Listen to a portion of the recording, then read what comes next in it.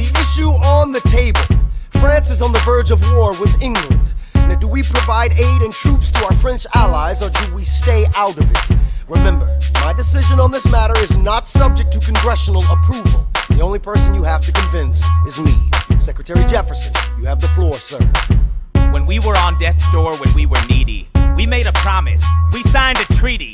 We needed money and guns and half a chance. Who provided those funds? France. In return, they didn't ask for land. Only a promise that we'd lend a hand and stand with them if they fought against oppressors. And revolution is messy, but now is the time to stand. Stand with our brothers as they fight against tyranny. I know that Alexander Hamilton is here and he would rather not have this debate. I'll remind you that he is not Secretary of State.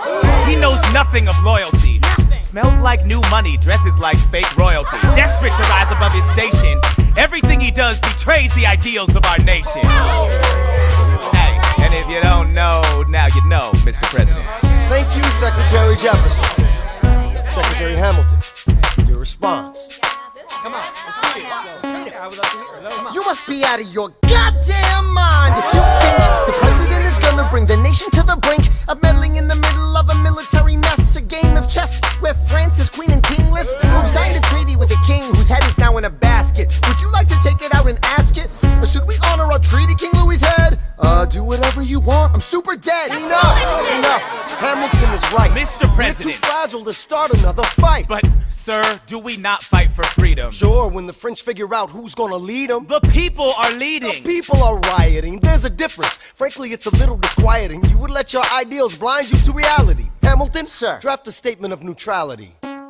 Did you forget Lafayette? What? Have you an ounce of regret? You accumulate debt, you accumulate power, yet in their hour of need you forget. Lafayette's a smart man, he'll be fine. And before he was your friend, he was mine.